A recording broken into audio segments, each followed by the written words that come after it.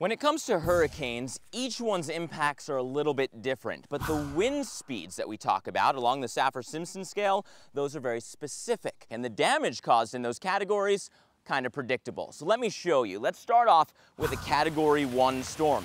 And the damage here, not too bad. A couple of shingles fall off, you can have some palm fronds bending in the wind, but everything basically remains intact. Category 2, that's where you really start to feel it. Look at the windows of the house. They can be hit from debris from the outside and already start breaking in a Category 2.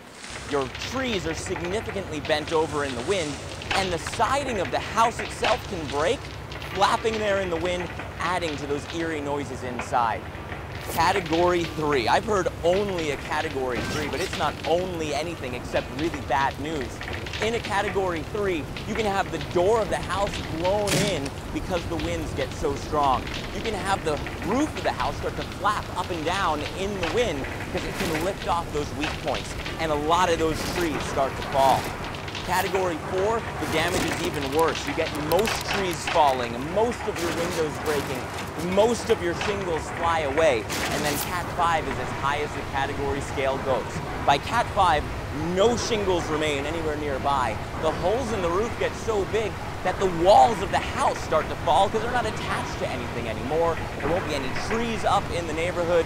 That's just catastrophic damage.